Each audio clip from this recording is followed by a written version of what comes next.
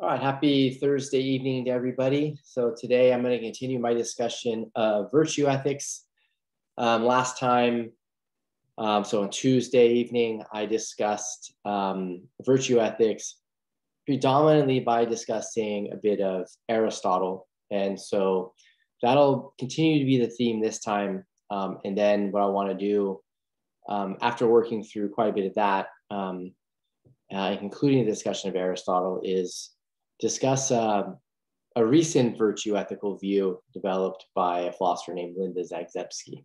So I'll say a few things about that toward the end. So we'll see what kind of progress that we make. So let me go ahead and share my screen again. Hopefully everybody's doing great. Happy Thursday. Hopefully you're staying warm and safe out there. Just drop that down. Okay, so thanks for watching, everybody. We saw that Aristotle's discussion of virtue was found in his discussion of thinking about the highest good, or the life exemplifying the highest good, which is related to the question, what is a good life? What is a good human life? We saw that Aristotle claims that the best human life has to include virtue, and virtue is a kind of excellence. And the virtuous person is going to be someone who experiences quite a bit of pleasure. So just kind of by way of default, the best human life is going to consist of quite a bit of pleasure. So we have virtue, we have pleasure. Those are going to be parts of the best human life, the life exemplifying what I like to call the highest good. But that's not enough. The life exemplifying the highest good also needs quite a bit of good fortune. So those individuals have to be born basically with good looks. They have to be born to good parents who raise them well. They have to be born with some wealth, so some money available to them, right, et cetera, et cetera. Other things that might be relevant would be that they're brought into the world, right, into a society that, by and large, is providing them with some freedom and other positive benefits. So that's not intended to be an exhaustive set of conditions. But for Aristotle, at the very least, you got to have virtue. Virtue is going to guarantee pleasure. And then there's also going to be the fact that you got to have quite a bit of good luck, good fortune, in order to live the best human life. And to keep in mind that the good fortune, as it were, has to persist continuously throughout one's life. That doesn't mean there can't be any dips. It's just that there can't be very many of those dips. The dips might be defined as, bad fortune, or in terms of bad fortune. Okay. When it comes to thinking about the best human life, Aristotle claims that virtue is very important, perhaps the most important, because it's something that we have under our control, at least to some degree, despite the fact that he claims that the virtuous life is going to depend significantly on who raises us. So having parents who care about cultivating virtue in their children will be very significant to the levels of virtue that can plausibly be attained or predictably be attained in this lifetime. Not to mean that there's no overcoming humble beginnings in this regard, but it's just that it's gonna the hill, it becomes extremely more steep the less one's parents care about instilling moral virtue. Okay, in them. Okay. So then, by the end of the first book of the Nicomachean Ethics, where Aristotle's discussion of the highest good takes place, it seems like we've got something like a picture of what life exemplifying the highest good is going to be like. Maybe the job is done. Aristotle says, no, we still have to know what virtue is. Okay, so whatever virtue is, whatever moral virtue is, it's something that makes the one who has it more excellent. So we can think about we can think about virtue as as something that makes one who has it more excellent. Virtue as an excellence. What's going to make a human being excellent is going to be related to their rational faculty, or the fact that they have reason. So what distinguishes humans from other living things like animals and plants is the fact that human beings can reason about things. And so Aristotle claims that sort of the clue to living virtuously, living excellently as human beings is to be found in thinking about the excellent use of human reason, the excellent use of the human rational faculty, which has two sort of distinct sub-faculties, as it were, that are related to each other, or at least two aspects. They need to be sub-faculties. That might not have been the accurate way of putting it. But the rational faculty has a theoretical side and a practical side, where the theoretical side is dominantly interested in truth, getting right the true scientific claims, getting the true metaphysical claims, etc. And the practical side of the rational faculty is that side of the rational faculty that's concerned with action. So the theoretical side of the rational faculty is concerned with helping us arrive at true beliefs generally. And then the practical side of the rational faculty is concerned with helping us arrive at correct actions. And in both cases, there are reasoning processes in place. Okay. All right, so we got to get up the Hursthouse here. I have the Hursthouse down here. I need to get it up. So I'm going to follow the Hursthouse here a little bit. Her explanations of virtue as an excellence. I find her discussion there very intuitive and compelling. So let me track it down here on my desktop. I've got it here somewhere. Oh, there it is. I thought I had it up earlier, but I think I did. Yeah. Good. So I think we need to go to page 62, right? Because that's where it begins. Page 62 of the reading. If you have it up, if not, we'll look at some passages from the Hursthouse together. So Hursthouse emphasizes the idea that for Aristotle, virtue is to be understood as excellence. Okay. So let's look at the passage. So virtue arete, as I've already introduced the ancient or the Greek term. The initial difficulties Hursthouse notes in establishing virtue ethics as a robust rival to consequentialism and deontology, like the last two subject matters we discussed before getting to virtue ethics, owed much to the fact that modern readers unacquainted with ancient philosophy took the standard translation of arete, namely virtue, as perfectly adequate, and to some extent, the difficulty persists to this day. It's the standard but more accurate translation is excellence. So arete to be translated as excellence as opposed to just virtue. That's why I try to emphasize, before getting to this passage in the Hursthouse, the fact that virtue is a kind of excellence. It's the kind of thing that makes its possessor more excellent. Because I agree with Hursthouse on this interpretive point. And ethikai, arete, are excellences of character. So the term ethics is related to the term that we have for character.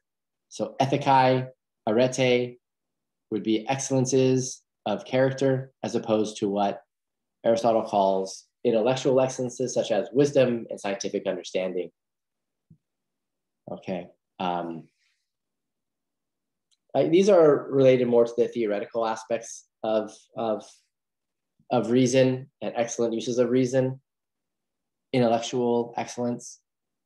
Here's how the excellence translation makes a difference. Something that is excellent is as good of its kind as it could reasonably be expected to be. Think of an excellent first year philosophy essay. And we do not say that anything is too excellent. Okay, so excellence is sort of a superlative in its own right. But the modern uses of virtue does not work quite the same way. So we were talking about like linguistic use, given the quotes around the term. We may say that someone has the virtues of compassion and generosity, but deny that in these areas he's as good as anyone could be. We say, be better if you were not so virtuous. He is too compassionate or generous, liable to, for example, lie rather than hurt someone's feelings. Find himself unable to kill the bird his cat has mauled, or impoverish himself and his family through living too lavishly or giving too lavishly to others.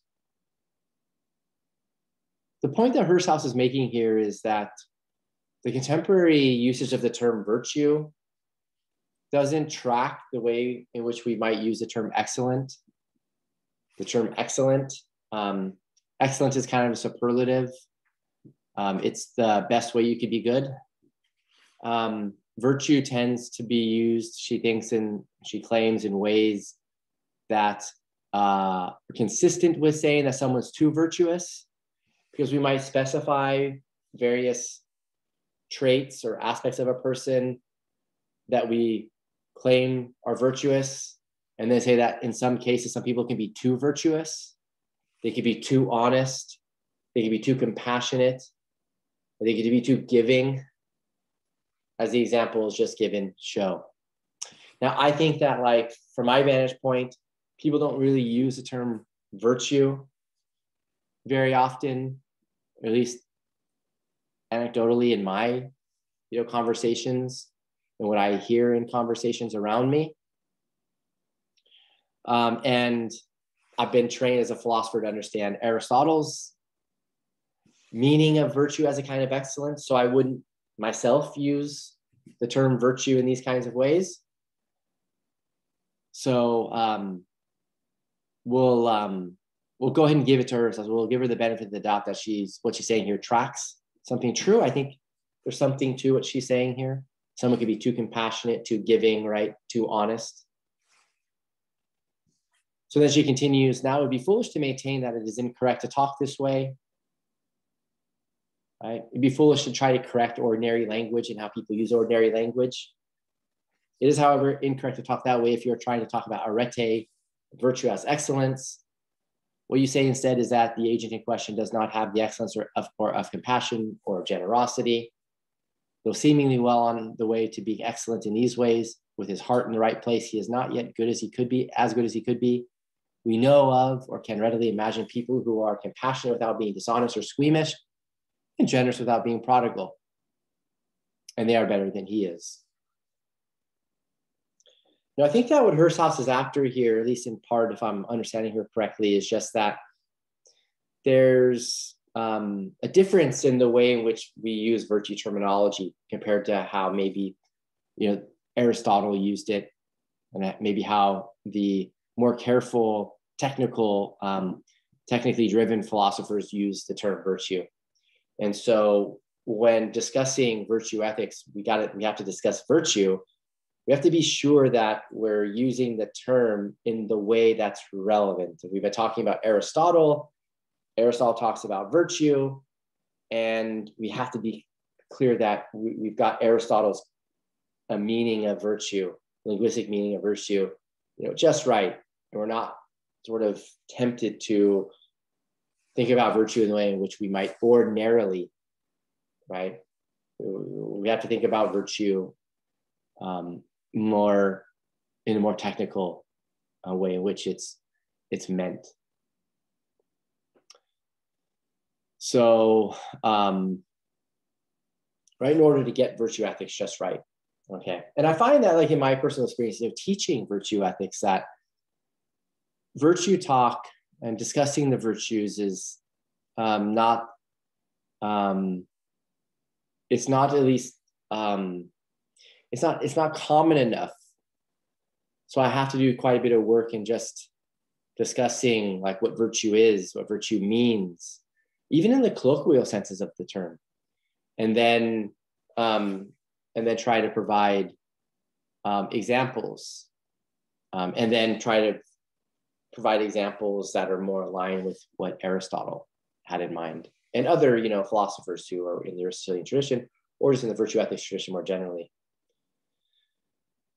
So last time, remember, I introduced the for cardinal virtues, it's very uncommon for students that I have to know what those cardinal virtues are: wisdom, courage, justice, temperance. Okay. When I ask students to list virtues, they'll maybe say things like honesty and sympathy or empathy. They'll list off these things, and perhaps those are virtues as well. But they tend to mean them in the way that Hursthouse has in mind here. Because then I'll ask, well, can someone be too compassionate? Can they be too honest? And students will typically say, well, of course they can. And that tracks sort of Hursthouse here. They'll say that at least sometimes, not always, but they will sometimes say that. So I say that there's at least a kernel of truth in what Hursthouse is claiming here. So keep in mind that when we're talking about virtue as an excellence, we're talking about kind of a superlative. So if someone is virtuous, and the way they're virtuous, at least in part, is defined by the fact that they're honest. But they can't be too honest. Okay? And if someone is virtuous, also in part by being compassionate, they can't be too compassionate. Right? And if they're virtuous in part by being giving or generous, they can't be too generous in their giving. Okay? As we're going to understand these notions. Okay.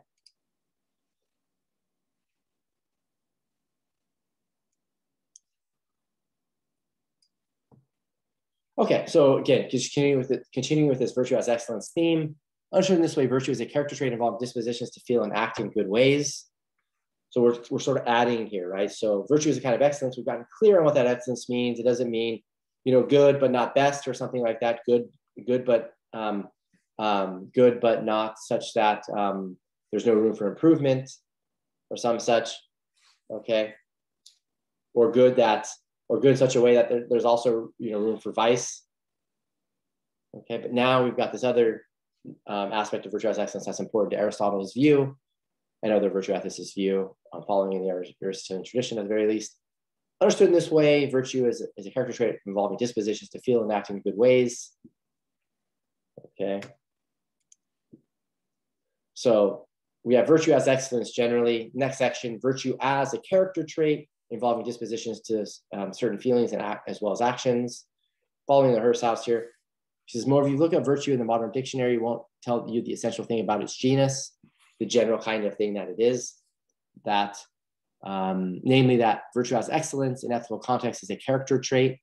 If you have an ethike, arete, you are excellent in character. An excellent character trait is a well-entrenched or settled state of a person. In a certain sort of way they are through and through, all the way down, which involves the disposition of a very complex sort. It is not just a tendency to act in certain ways, for as Aristotle constantly asserts, excellences of character are to do with actions and feelings or emotions. So it's not just tendencies to act, it's also tendencies to have emotions, to feel. But neither is it just being prone to feel and being prompted to action by feeling. For example, compassion or an impulse to give. This brings feelings in the wrong way. Quite small children can have that tendency. And when adults have the same tendency to act on emotional impulse like children, they are not, as we saw above, excellent in character, but for example, too compassionate or generous. So we have to sort of qualify what it means to have these certain emotional responses, these certain actions and feelings, actions and emotions that are relevant to having a virtuous character. And so Hursthouse continues, the Aristotelian way to bring in feelings is as follows, a famous passage from the Nicomachean Ethics, NE. The pleasure or pain that supervenes on what people do should be taken as a sign of their dispositions. For someone who holds back from bodily pleasures and does so cheerfully is a temperate person. Remember that fourth of the cardinal virtues discussed last time. While someone who's upset at doing so is self-indulgent, and someone who withstands frightening things and does so cheerfully or anyway without distress is a courageous person. Remember, I talked about how courage needs to be understood in the context of fear for Aristotle. Likewise, being temperate is understood in the context of responding to pleasure and pain. For excellence of character has to do with the pleasures. For excellence of character, has to do with pleasures and pains. This is why we must have been brought up in a certain way from childhood onwards, as Plato says, so as to delight in and be distressed by the things that we should be. So this being, brought up in a certain way from childhood, it's very, very important point from the Aristotle, as I've anticipated. And he got that from Plato. Okay, so excellence of character involves a disposition to act in certain ways for certain reasons. So that's sort of the rational components, right, related to excellence of character, right, having a virtuous character. Not just on emotional impulse, and feelings are involved particularly because of the relevance of how the agent feels about what she does. Doing what one should reliably for appropriate reasons is not enough for excellence of character. Let me read that again. Doing what one should reliably for appropriate reasons is not enough for excellence of character, because someone who gives to or aids another reluctantly, unwillingly, with difficulty is not as good as the one who does the same things gladly and easily.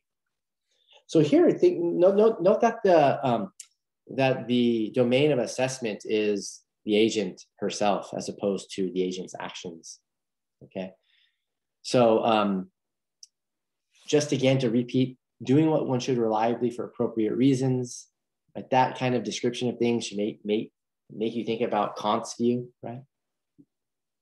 Is not enough for excellence of character, because someone who gives to or aids another reluctantly, unwillingly, and with difficulty is not as good as the one who does the same things gladly and easily. So that's why she notes above that excellence of character involves a disposition to act in certain ways for certain reasons, not just on emotional impulse, but doing what one should reliably for appropriate reasons is not enough for excellence of character, because you also have to have this component that in addition to having the good reasons for acting, you're willingly acting from those reasons. You're not doing so begrudgingly. You're not doing so sort of painfully, right? There's a sort of cheerfulness, an open willingness associated with acting for those reasons, okay? Now, just as a side note here, I do think that this way of understanding things is actually consistent with aspects of Kant that are underappreciated. Kant wrote a work where he discusses, it's called the Metaphysics of Morals, not the Grounder for the Metaphysics of Morals, where he discusses some of these issues related to character. He has a section of that work devoted to the doctrine of virtue, as he calls it, okay, which I encourage everyone to check out if you're interested in Kant. So I didn't mean that passage there that I read a moment ago to be intended as a shot against Kant. I just thought that when you think about doing what one should from the appropriate reasons, that should conjure up Kant to mind. So I didn't mean that as this is a refutation or a claim that was made in an attempt to challenge Kant. Okay, we also might want to do so. Just this should conjure up Kant, right? It turns out, I'll just say one last thing. I can't help myself on this point because I did mention something in Kant about this. So Kant does think that, remember, when we act morally, we act for a moral reason. Kant's wary of, remember, feelings as being the basis of our actions. And I think that feelings generally are the kinds of things that can be moral guides to our action. But he does end up claiming that, and this is found even in the groundwork of the Metaphysics of Morals, he does end up claiming that there is a moral feeling that we can have, and it's respect. It's respect for moral reasons, respect for morality, and that's the kind of feeling that can generate in us, produce a kind of willingness, right? A kind of cheerfulness as we act for the correct reasons when we act. Okay, the best way for us to be with our emotions, feelings, is with our emotions, feelings in harmony with our reason, so they do not pull in opposite directions, right? So that's sort of that willingness, that cheerfulness, or the lack of distress that can kick in some cases, being part of our acting for those good reasons. So it was all going together, so that way we're not just acting for good reasons, and there's emotions and feelings that pull against, right, the acting for good reasons, because there's a kind of begrudgingness or an unwillingness taken root in someone's heart, soul, etc. Someone whose reasoning characteristically conquers her bad impulses and who acts as she should is good, right? So here we're assessing the agent, not the action. We're assessing the agent. The agent is the one with the character, the one who has the developed character. So you just might think that when we assess an agent, when we assess a person, and part of what we're doing is we're assessing, right, their character, right? How they're disposed to behave, how they're disposed to feel. Okay. Someone whose impulses are in harmony with their reasons is excellent. In Aristotelian vocabulary, this is the contrast between mere continence or strength of will and virtue. So continence is strength of will. So there might be those who have these feelings that are, begrudging, right? When it comes to performing an action for a right reason. But through strength of will, they're able to push through those feelings to act for the right reasons, etc.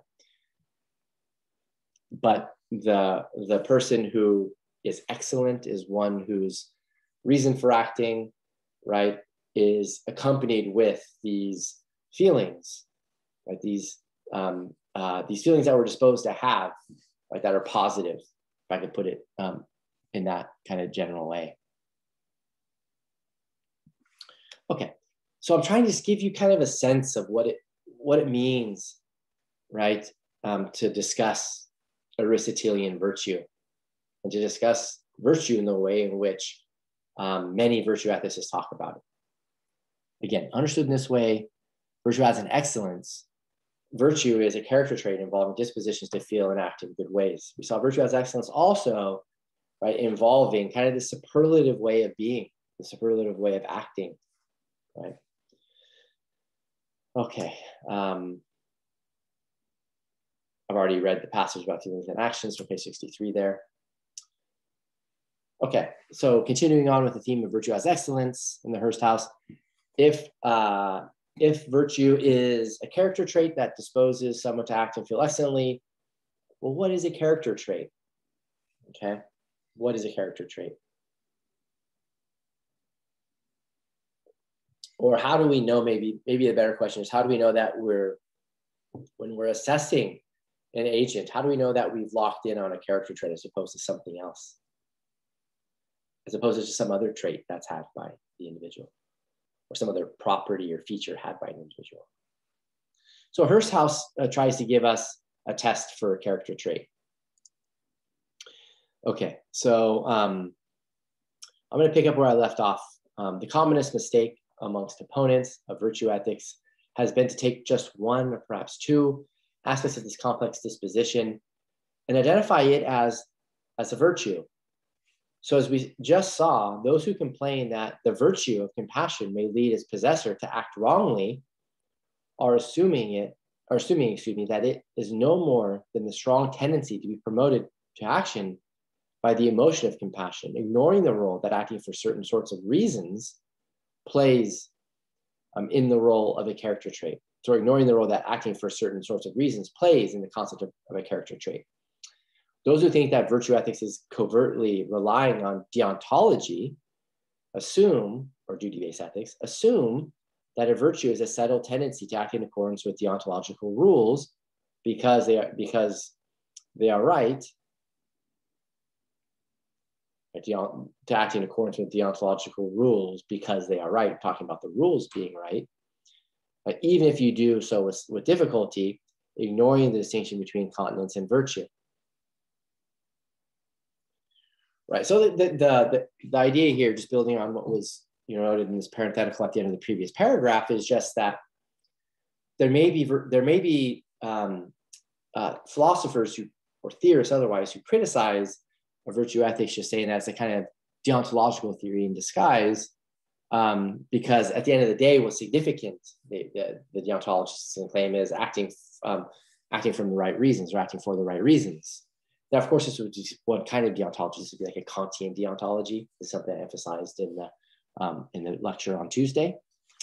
But still, like, running with that kind of understanding of deontology, which is obviously a limited way of thinking about it, too narrow way of thinking about it. The virtue ethicist response here that Hursthouse gives is that no, it's not just acting for good reasons that's significant to a virtue ethics, though that is crucial. It's acting with a good reason, all the while having right feelings, right, and a general attitude, right, general set of attitudes that's positively right related to acting for those right reasons. Okay, so it might be consistent with some deontological theories, some Kantian theories, depending on how they're worked out, that the right action, the morally right action, is one that just has like the good reasons, right, the right reasons for acting, right, but they ignore the component of having sort of a cheerful disposition as right one is performing the right actions for the right reasons. And what Hursthouse is saying on behalf of the virtue ethicist here, Hursthouse is a virtue ethicist, what Hursthouse is saying as a virtue ethicist is just that the virtue ethicist is also emphasizing these very important positive dispositions, right, emotions and feelings that accompany, right, that don't pull against the good reasons that we have when we act correctly. So the importance of the point that the virtues or excellences are character traits comes up again in relation to various arguments that are brought against some of his versions. In one naturalistic version, it is claimed that the virtues are those character traits that perfect our nature as rational social animals. Some philosophers object to this view on grounds that this entails that homosexuality is a vice and that it cannot do justice to the idea that vegetarianism may well be a virtue. But neither homosexuality nor vegetarianism are character traits, and so the objection does not get off the ground. So some might want to say that someone's sexual orientation is a character trait. Someone might say that someone eating a vegetarian diet is a character trait. Okay, and then go on to run their challenges, as it were, perhaps to a virtue ethical view. Okay. Now, keep in mind, Hursthouse is taking no stand on right the ethics of homosexuality or the ethics of vegetarianism. She's using these as just examples. Okay, and there are those in the literature who would challenge virtue ethics, at least some versions of virtue ethics, on the grounds that it doesn't get the right result with respect to the ethics of homosexuality. Okay. Hursthouse's very general reply is, it's not a character trait in the first place. Sexual orientation is not a character trait. Okay, just like many might not get right the ethics of vegetarianism, the ethics of what we eat, perhaps more generally, right?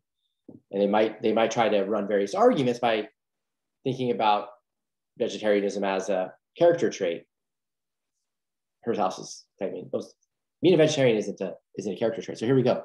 A good test for whether or not Xness, right? So you think about X as just a variable, and you could fill it in for whether or not being homosexual, or whether or not being heterosexual, or whether or not being vegetarian, right, is a character trait. Is to ask yourself, this is the test.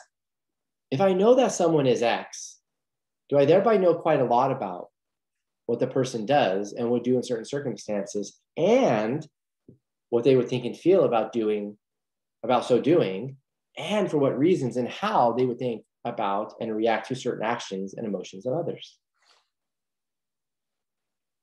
The point here, right, the big picture point here is there's a lot of detail, right, in the test.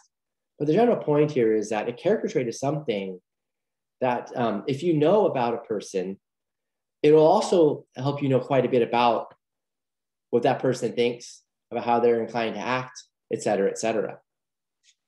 So a character trait is the kind of thing that if you know about that person, then you'll know quite a bit more about the person, or it allows you, it's a window into quite a bit about the person. And what Hursthouse is going to claim is the mere fact that someone is homosexual isn't a window into a ton of facts about that person. It isn't a window to knowing quite about what the person does and would do in certain what they would do in certain circumstances and what they would think and feel about doing so, and for what reasons and how they would think about and react to certain actions and emotions of others. It gives you a window into their sexual preferences, but it doesn't give you a window into their character, right? The character just being this crucial aspect that opens up, right, a window into the person is like in very, very deep fundamental ways. Okay, and then you're on the vegetarianism, right? Vegetarianism, you can know that someone's a vegetarian, but that doesn't give you a window into like why they're vegetarian. It doesn't give you a window into a whole range of other claims about the individual. So knowing that someone is a vegetarian doesn't count as a character trait because it doesn't pass the character trait test that we're giving here. Once again, a good test for whether or not Xness, some property other, some feature that's had by someone, is a character trait, is to ask yourself, if I know that someone is an X, right, do I thereby know quite a lot about what the person does and would do in certain circumstances and what they would think and feel about doing so, and for what reasons and how, and for what reasons and how they would think about and react to certain actions and emotions of others? If I know that someone's homosexual, they're sexually oriented in that way, do I thereby know quite a lot about what the person does and would do in certain circumstances? Plausibly, we wouldn't, right? You just know something about their sexual orientation. Would we know what they would think and feel about doing so? Right? About so doing? We wouldn't, right? Because we don't know the answer to the first. We don't know about the first part. So how would you know about the second part? How they think and feel about what the person does and would do in certain circumstances, right? You just put very generally. And for what reasons and how they would think about and react to certain actions and emotions of others. We wouldn't be able to answer those questions because we can't answer we can't deal with these last two aspects of the question because we don't know how to deal with the first two aspects of the question. We don't know the answer to those. And the same thing would be true if we talked about someone being a vegetarian.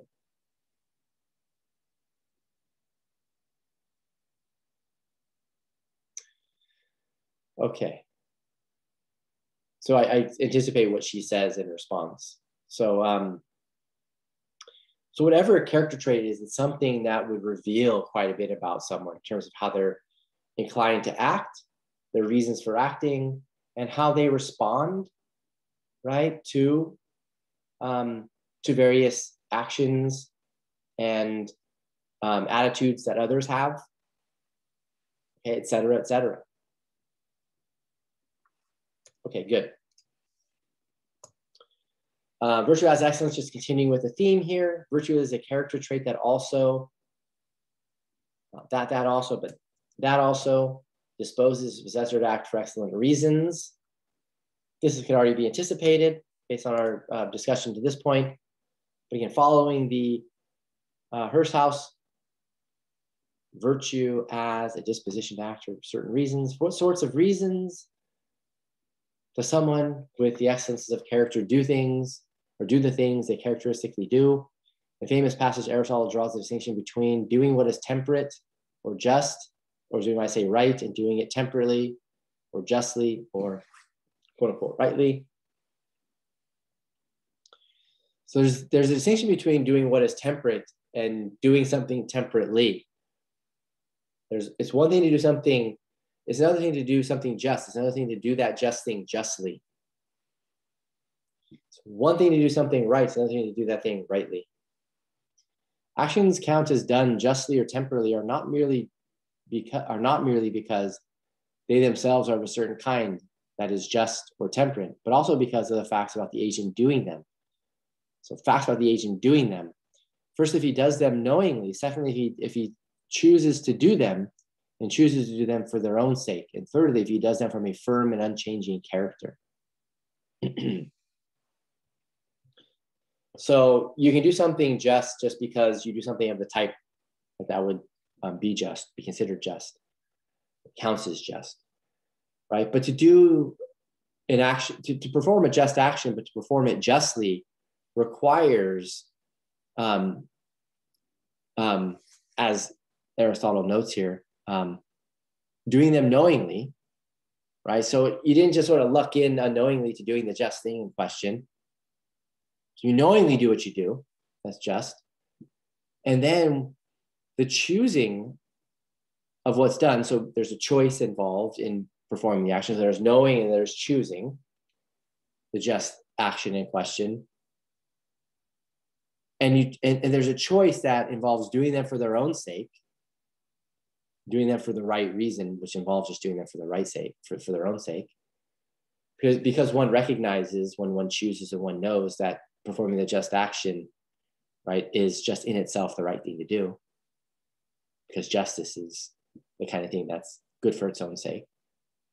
And then thirdly, if he does them from a firm and unchanging character.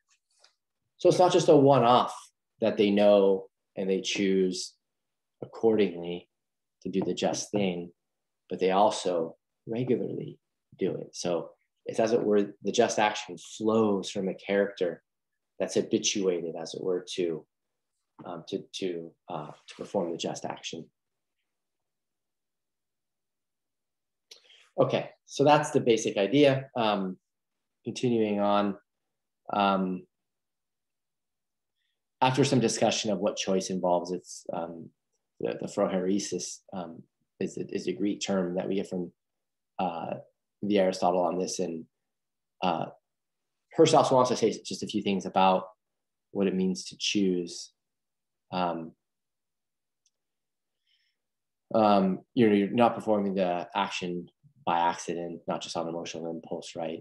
The reason is the thing that's going to govern doing what you do, but that reason itself is flowing from, right, that character that's disposed, right, to act for that reason.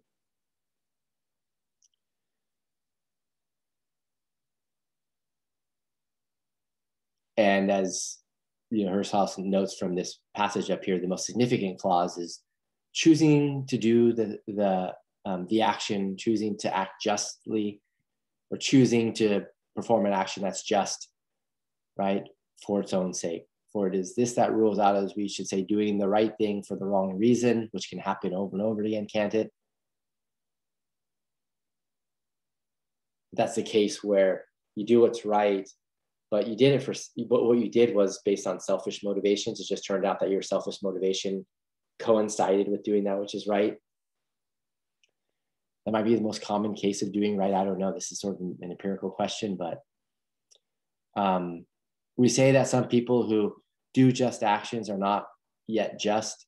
For example, those who do what is laid down by the laws, either unwillingly or through ignorance, or for some other reason, and not for the sake of the actions themselves, though they do indeed do what they should and what a good person is required to do. Just ways in which you can do the right thing for the wrong reason in that paragraph. It's a truism in virtue ethics that the excellent virtuous person is excellent, virtuous in acting and feeling. The excellent virtuous person gets things right in both action and feeling. We can also start to make a list of the ways in which, on a particular occasion, we can fall short of this ideal. Take honesty as an example of the virtue as excellence in question. Example of the virtue as excellence in question. We can fall short in at least the following ways. Most obviously, you do what you know to be dishonest instead of what is honest, either because you are dishonest or because of weakness of the will. Okay, so maybe maybe an individual has a dishonest character, a dishonest character trait, and that leads to dishonesty. Or they know what's honest, and even if they're by and large, in many cases, act honestly, in some cases they might find themselves too weak to act honestly. You do what is honest, but not for the right reasons. Your reason might be a wrong, wicked reason. Think of the blackmailer revealing the truth about a victim who has defied him in order to show other victims that he's not bluffing. Or it might be in itself innocuous, but nevertheless not the sort of reason appropriate to honesty. For example, to give an example of this kind of case, bit abstractly put there. For example, you might own up to something not simply because it is true that you did whatever it was, but because you can see that you're going to be found out anyway, and so there's no point in lying.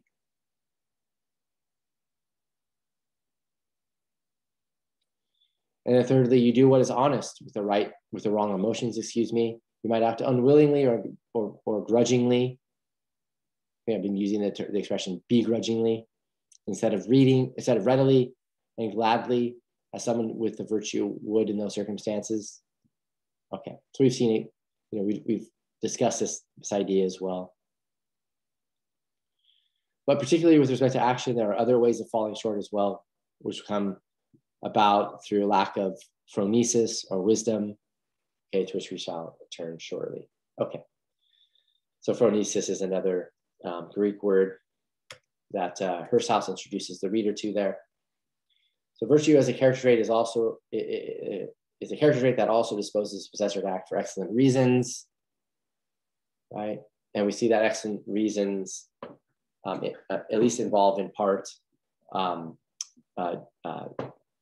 performing an action for its own sake, especially when the action type is associated with something that has a kind of worthiness to be done for its own sake, like a just action, a tempered action, a right action. Okay, so we're up to the point where in the Hursthouse, she moves on to this idea of virtue as a mean.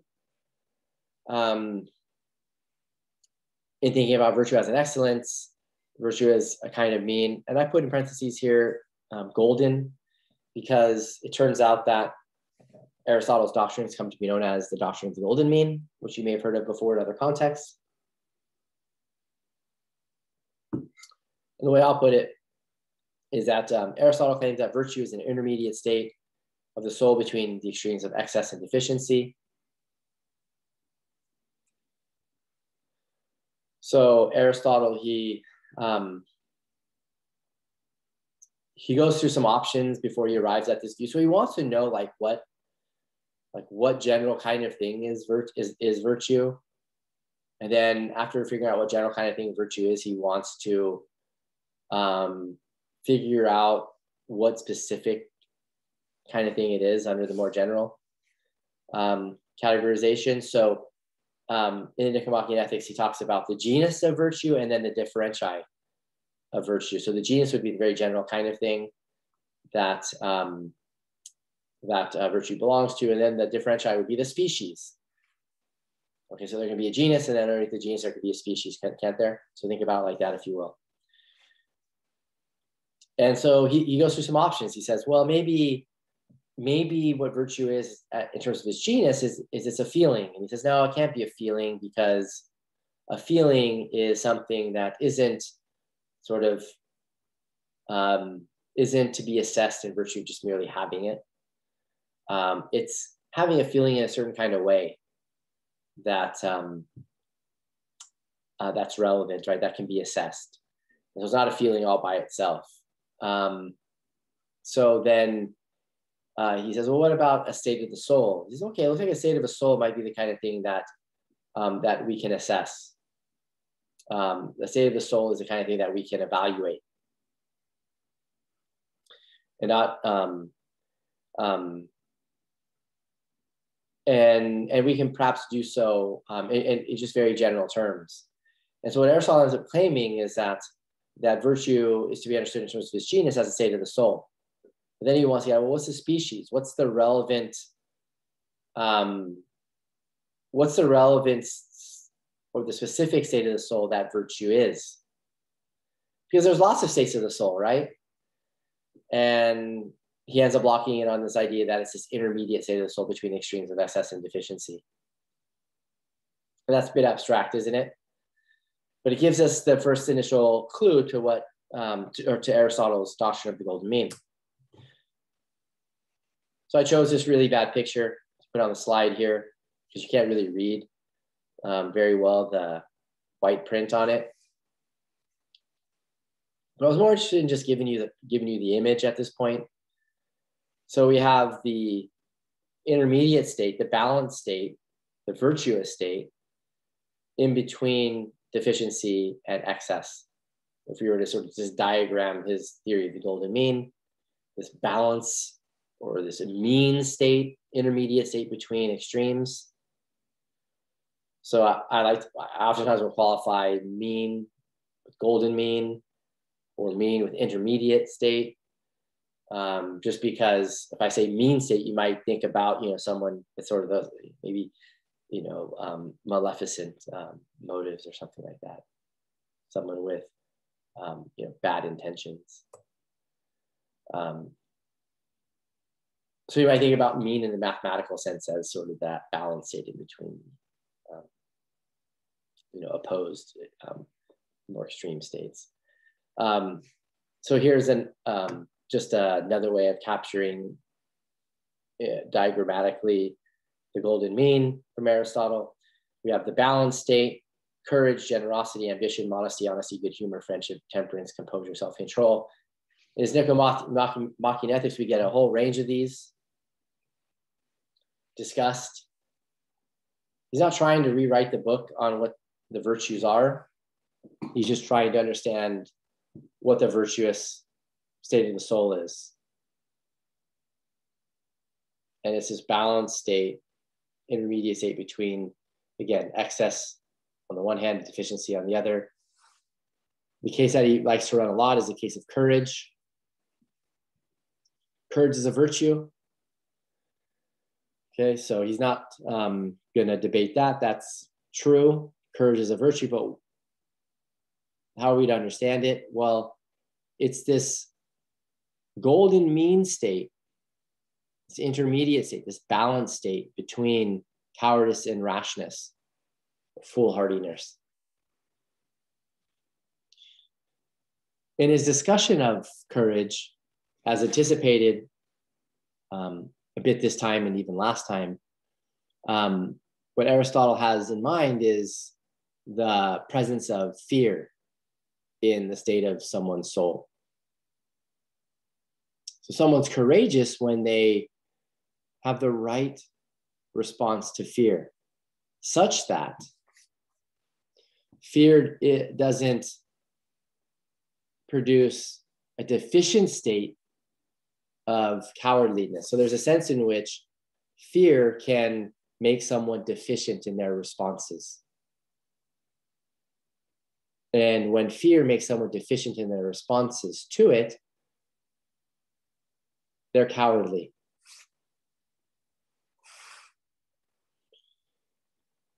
Now, on the other side, there are those who, when fear enters the soul, they just basically disregard it. They don't give it its proper due. And so they act rashly when that happens. They act in a foolhardy way. Okay, they don't let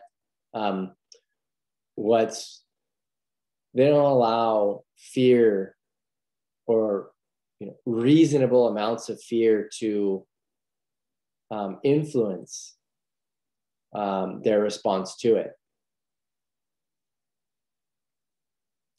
So think about the case of a bully, right? Imagine there you are, and a bully tries to victimize you.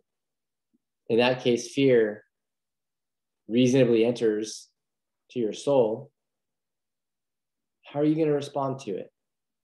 If you allow the fear to shrink you, to make you deficient in your response, that's what cowardice is on Aristotle's view.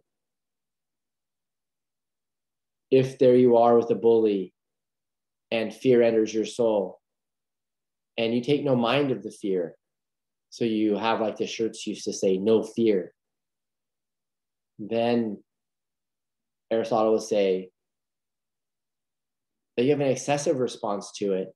You respond too excessively to it, and you act rashly. And that might mean that you do things, right, that are rash, that are considered rash. Let's just maybe stipulate a little bit more. Perhaps what that would mean is perhaps you end up picking a fight with the bully, right? Instead of recognizing that all you need to do is level with a person in a conversational way, or perhaps walk away from the situation, or perhaps call attention to friends nearby who can, with a strength in numbers type approach, avoid conflict, avoid a violent conflict or interaction with the bully. So that's how the golden mean works with respect to thinking about courage. Now, Aristotle ends up claiming that to have a courageous soul, to be courageous in terms of one's character, to have a courageous character, is an extreme state in its own right. So even though it's this intermediate golden mean state, the fact that it's a golden state suggests that it's extremely hard to attain. Fear is just the kind of thing that's going to make us either cowardly or rash. And what tends to happen, Aristotle says, given human nature, is that when we're disposed to respond in a deficient way to fear, what will end up happening as we try to make our way to courage is we'll end up bending the stick too far in the opposite direction and become rash. And then we have to work on correcting that. It's almost like, when, and this is something that's very Aristotelian, it's almost like, it's a common way of discussing Aristotle's view here also, so I'm not claiming any uniqueness, originality. Think about like an archer who is aiming for the bullseye, but continuously misses to the right. Well, in order to correct that, it's common for archers, expert archers even, to correct too far, and they end up missing to the left. And then they have to correct again. So the archery example might be a useful one. It's very, very difficult to hit the bullseye. It's very, very difficult to hit the bullseye every single time. And that's what it takes to be a courageous individual, is to hit the bullseye, not just once, not just twice, but as a matter of course.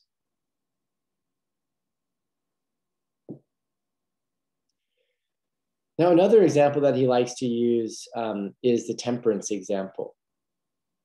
I think he thinks that it's easiest to wrap one's mind around these examples as he explains the view. So temperance is a kind of self-control, if you've never heard of it before. Sometimes moderation is a term that's used here. I'm using temperance in part because moderation tends to be misunderstood, or at least its contemporary usage is different from how Aristotle and the ancients, and even others who've worked carefully on the virtues, would use it. So this is kind of related to the Hursthouse point about how virtue is used just generally earlier. So temperance, instead of involving responses to fear, involves the response to pleasure. So that's a significant part of our lives, is significant aspects of our lives are our responses to fear and pleasure. And temperance would be always responding perfectly, as it were, or well nigh perfectly to pleasure. Aristotle wants to say that we have to be careful with pleasure, because too much of it, or allowing too much of it into our lives, is the kind of thing that will prevent us from doing what's right, and will ultimately positively lead us to doing that which is base or wrong. So when we act in a deficient way, when we shrink because of pleasure, right, we become self-indulgent. We become intemperate. We don't use those terms, or that term, much these days. We become indulgent, don't we? We become self-indulgent.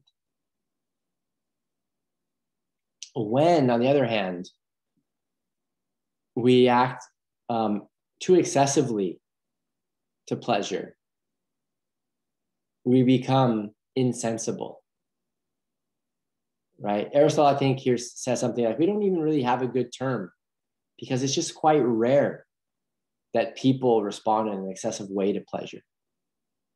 So they become insensible. They become hardly even human.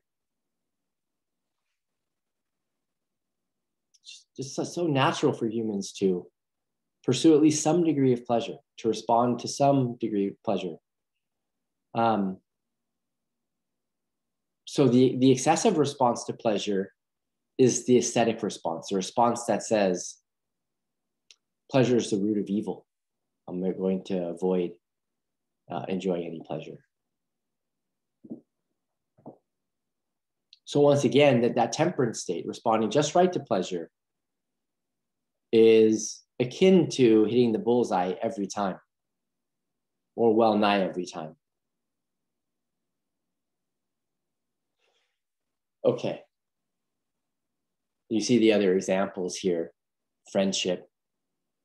Okay. Someone acts excessively with respect to wanting to have social connections by being too flattering, right? Typically, that involves a bit of hyperbole, a bit of exaggeration, how you're assessing people. And then people act efficiently when it comes to their efforts, their desires to be part of a social group by being quarrelsome. Right? Not recognizing that being argumentative is the kind of thing that's going to count against their friendship. Or even if they do recognize it, perhaps it's just something that they just have that sort of tendency based on how they were raised or otherwise to deal with others in an argumentative, quarrelsome way. Okay. Let's just give you a few examples so you see how the doctrine works. I do think thinking about courage and temperance those are the easy ones, and Aristotle goes over them over and over again in his works. Again, another just diagram here. We got virtue, vice deficiency, vice excess. So I like this diagram because it captures the idea that deficiency and excess, they're vices. They contribute to a vicious character, not a virtuous one. And keep in mind that Aristotle's view of the golden mean is not a theory according to which everything is okay, so long as it's done in moderation. Okay? So as I've anticipated, according to Aristotle, that mean state, that virtuous state of the soul, is itself an extreme state. So Aristotle is actually quite harsh against those who would claim this moderation thesis. I mean, he calls it a trite thesis. It's kind of thesis that we hear thrown around all the time, don't we? It's thrown out there all the time in conversation. I think that everything's okay in terms of moderation. Aristotle's reply is going to be, are you sure? Because some things are by their very nature base and wrong and foul. Adultery, drug abuse, etc., etc., etc. Certainly not true to say, is it, that there's a moderate amount of adultery to engage in. There's a moderate amount of drug abuse to engage in. A moderate amount of hate speech to engage in. A moderate amount of cowardice to engage in, right? So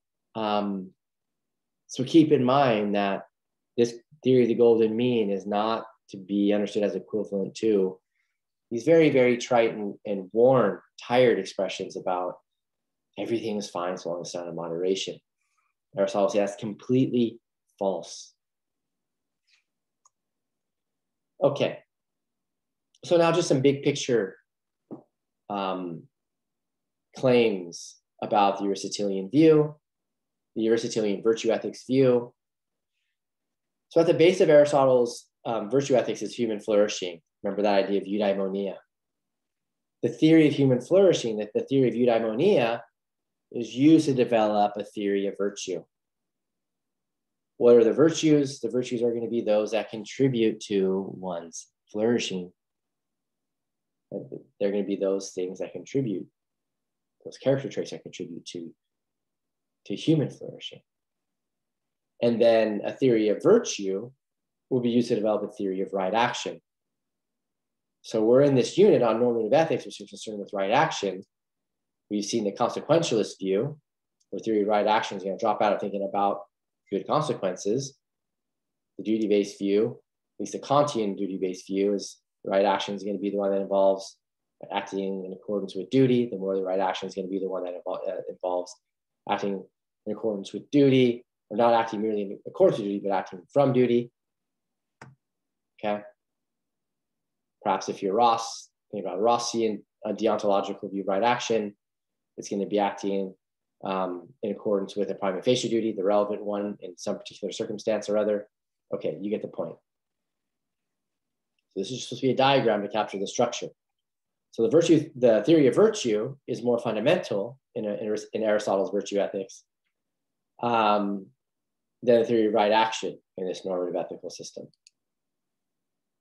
But still, at the end of the day, virtue is not itself like the absolutely fundamental aspect to Aristotle's theory, ethical theory, because eudaimonia, human flourishing, actually is. And then keep in mind that for Aristotle, facts about eudaimonia, facts about human flourishing are determined by what's good for human beings. So facts about human nature are central to his normative ethical system. So there's a tie between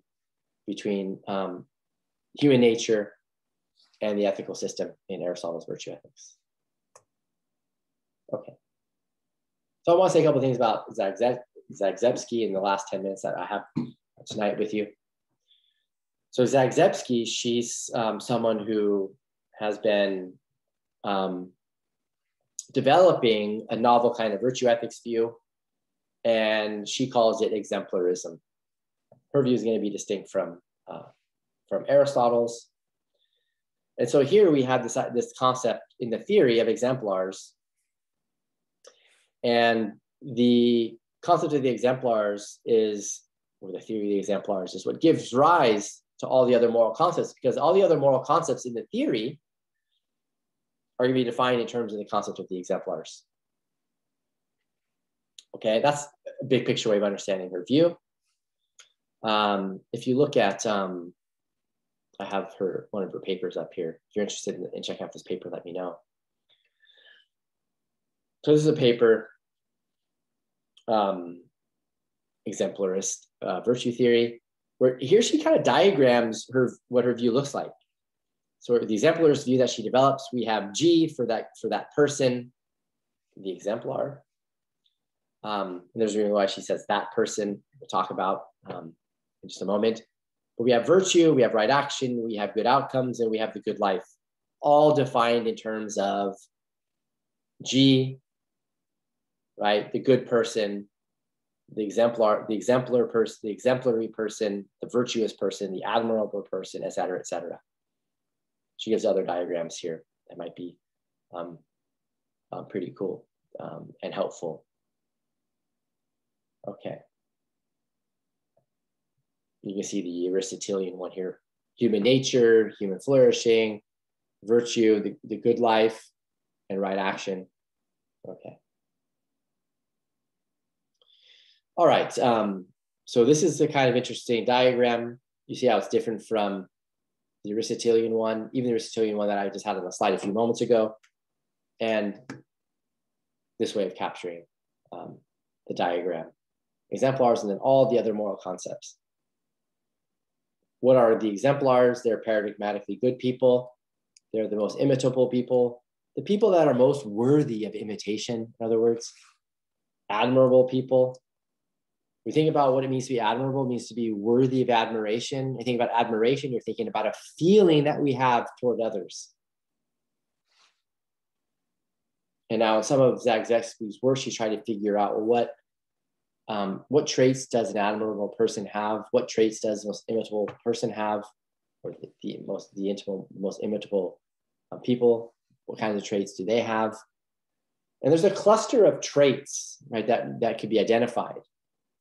But they're never going to be sufficient on her view, as it turns out. She tried to work out necessary and sufficient, conditions or descriptive conditions, right, conceptually, that would correspond to, properties or features that are had by people who are admirable, most imitable, or the paradigmatically good people. Okay, but she saw that you couldn't actually, it's very, very difficult at the very least, if not impossible, to figure out what that list would consist in sufficiently.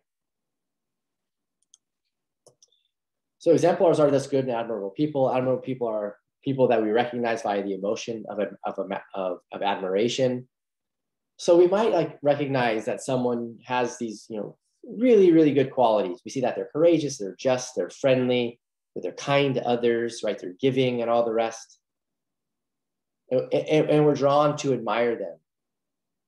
And Zagzebski's point might be something like, even though that's sort of an imperfect list, or a non-exhaustive list of qualities, they may contribute in part to the fact that we feel admiration for them. But those features that we recognize in those people isn't going to be sort of exhaustive or complete in accounting for the admiration that we feel. And keep in mind that this admiration is an imperfect guide, but it's reliable like the other guides we have, just like our vision is a guide to seeing things in the world. But it's not a perfect guide because we can go wrong. The lighting conditions can be off. We can have imperfect vision, et cetera, et cetera. Admiration, right? It's this emotion, this feeling that we have that tracks something in the world on her view. It tracks, at least in part, right, admirable qualities, or admirable people, more exactly. Okay, now keep in mind here that, sometimes people have immediate sort of counterexample thoughts. One common one is, well, what about admiring Hitler on her view? Well, again, admiration is an imperfect guide that may happen, but keep in mind that it's not as if Zagzebski is saying that there aren't any conditions or necessary conditions even, or necessary properties that guide us in sort of checking whether our admiration is tracking someone who's truly admirable. Okay, so a moment ago I just listed off, some qualities that we might identify in someone that we admire. The only point there was just that the qualities themselves weren't enough to account in every possible case for, right, what counts as the foundation of our admiration. Okay. So exemplars are the foundation of our ethical theory. It's not eudaimonia, it's not virtue all by itself, it's virtuous people. Paradigmatically virtuous people. So thus, she uses the concept of exemplars to define all the other relevant moral concepts. So a virtue is a character trait of an exemplar, of an admirable, paradigmatically good person. So when we think about what a virtue is as a character trait, which we've just gone through in the Hursthouse, right? She's going to define what a virtue is. Zagzebski's going to define what a virtue is here in terms of an exemplar. And just as an example here, let's take a paradigmatic virtue, courage. Courage then can be defined, perhaps, in terms of a character trait had by Martin Luther King Jr. So courage is a character trait of Martin Luther King Jr. MLK Jr. is an exemplar, so we're going to define courage in terms of this character trait had by MLK Jr. And of course, this is just one possible example. Right action, that's another moral concept. We have the concept of virtue, we have the concept of right action. We're going to find the concept of right action in terms of an exemplar. Surprise, surprise, or in terms of the concept of exemplars, right? So the right action is the action an exemplar would take to be favored by the balance of reasons in a situation. Example, Mother Teresa. Mother Teresa helps a person whose life is in danger in a situation where several others are in need, but whose lives aren't in danger. Okay? The idea here being that in this circumstances, Mother Teresa, right, she favors one action over another, and on balance, right, she's choosing the action that she should on the basis of those reasons. But anyways, we're going to find right action in terms of what the exemplar Mother Teresa, right, would do, or what she would take to be favored by the balance of reasons in a situation. Okay, we're not defining right action independent of what Mother Teresa, right, would take to be favored by the balance of reasons in a situation. It's what she takes to be favored, or what she would take to be favored by the balance of reasons in a situation that defines what a right action is. And again, this is just one example. You can multiply them. A duty in a situation, so we're finding the concept in our moral theory of duty. A duty in a situation is the action is the action in that situation an exemplar would feel guilty about were she not to do it. Okay, so an example here would be Socrates. Socrates would feel guilty if he didn't try to get Athenians to care about virtue. Okay, Harriet Tubman would feel guilty if she didn't try to get slaves freed. Okay, that's just another kind of example. Since I use she in the defining of duty in terms of exemplars, I gave an example involving a she. Okay, a good state of affairs, so we're defining that moral concept, a good state of affairs in terms of exemplars here, the concept of exemplars. So a good state of affairs is one that exemplar aims to bring about. Claire Barton aimed to bring about less suffering in the Civil War. So think about who Claire Barton was, the Red Cross, etc. Okay. So here's the theory diagram. We have exemplars, virtue, right action, duty, good states of the world. Okay. Now, key question, what exactly defines an exemplar in terms of their characteristics? We've already seen that Zagzebski doesn't think that we can offer an exact definition that involves necessary and sufficient conditions. In many cases, it's going to be the case that when we come across an exemplar, we will notice features that they have, and those features guide us, right, in our thinking about the individual as admirable, as an imitable source, etc. But it's never going to be perfect. So what Zagzebski ends up claiming is that there's a sense in which, in addition to some of these qualities, we can, through the concept of sort of good person, right, or exemplar, we can immediately get to those individuals, right, who are the exemplars. There's a sense in which we are directly acquainted with the exemplars without knowing the necessary and sufficient conditions that make them exemplars. Much like, here would be a sort of concluding idea, much like we could be acquainted with water without knowing, directly acquainted with water, without knowing what the necessary and sufficient conditions are for something being water. Much like we could be acquainted with a tiger, right? To use another sort of natural kind term, or natural kind, right? We can be directly acquainted with a tiger, right? And we could refer correctly, right, using the term tiger to tigers, despite the fact that our concept of tiger doesn't provide us with necessary and sufficient descriptive concepts for tiger, because there's more to tiger than what our concept contains. There are other examples, obviously, right?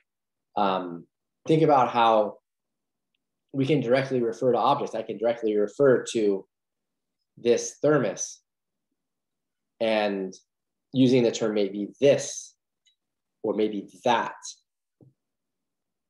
And even though there are a set of properties that we're acquainted with, right, when we refer to this object using the terms this and that, those descriptive qualities, they don't exhaust the nature of this object.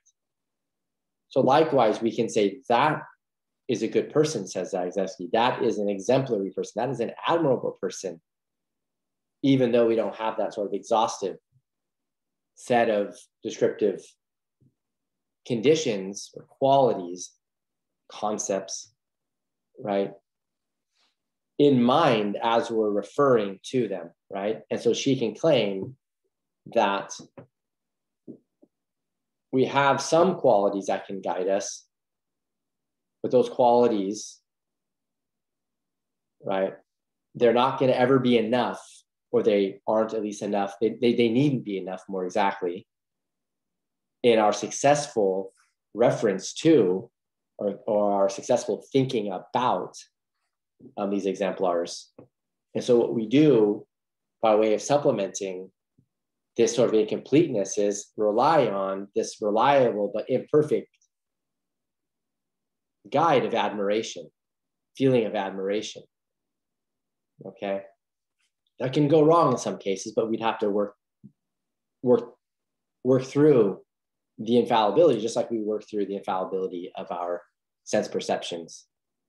Okay, I had further slides lined up to go through answering this question more precisely in the Zagzebski, but in the interest of time, I'll go ahead and stop there.